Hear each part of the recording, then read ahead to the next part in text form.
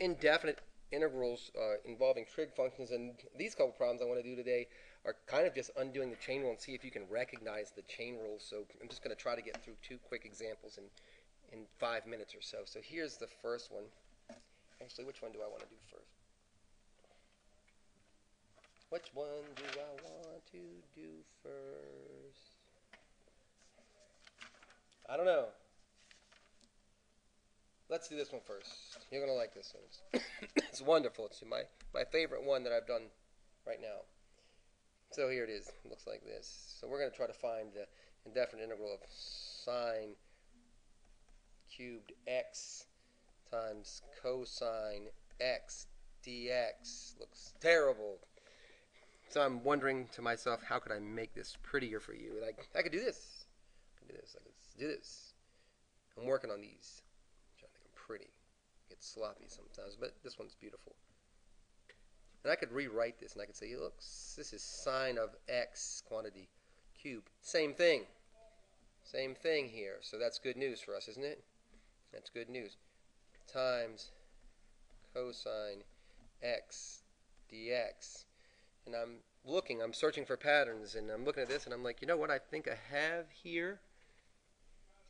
I think I have here chain rule. Why? Because look at this for a second. What's the derivative of the inside? The derivative of the inside is cosine x. So I think that's what this is. I think this is cosine x right here. So I can just start integrating this, right? I can integrate this into be sine x to the fourth, right? I'm integrating, so 3 plus 1 is 4 over 3 plus 1 is 4, right? Plus c. And I think I can be done with this problem really quickly. I think I can just have this thing dealt with, and I think this is 1/4 sine to the fourth x. I mean, this is just a way to rewrite this plus c. So that's a really easy way to do that problem. I looked at this. I was like, break it up so I can see it better. I realized that this is a chain rule problem, right? And you can do this backwards if you want to integrate this, and you'll get right back to here, right? Okay, I'm not going to prove this through integration, but if you're not buying it, please make a comment, and I'll go back and I'll prove it through integration. I'll send you a personal note and possibly a balloon.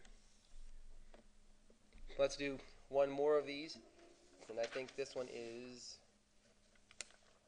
pretty reasonable. I think. Let me see if I can't find it here. It's right here. Yeah, yes. So let's try to find this indefinite integral here. That's really pretty, isn't it? Of x sine 3x squared dx. I'm looking at this, and I think this is part of the chain rule. I really do. I think there's something going on here, because look, I think this right here is the derivative of part of the derivative of this in here. So I'm just going to do a little u substitution here and see if I can't clean that up. So I'm going to say let u equal 3x squared, and then let's take du dx, the derivative with respect to x is 6x.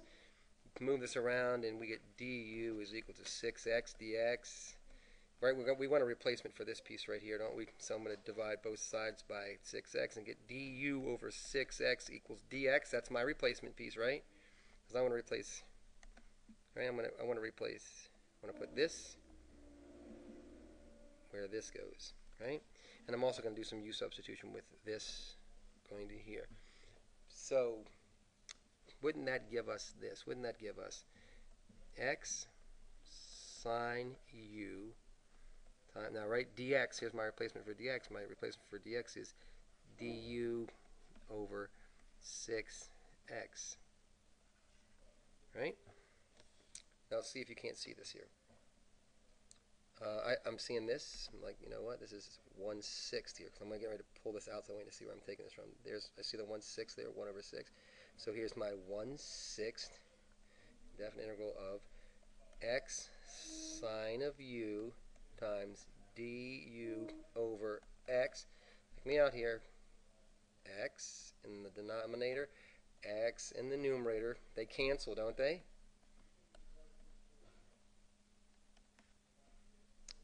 Isn't that right?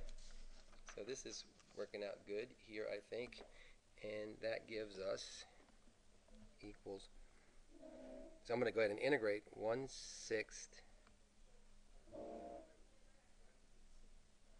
cosine 3x squared plus c. And that's my answer. I like it. I like it a lot. Right? So here is when I did my integration. And you can prove this by going back and differentiating this function, I think, can't you? All right? Hopefully that was helpful.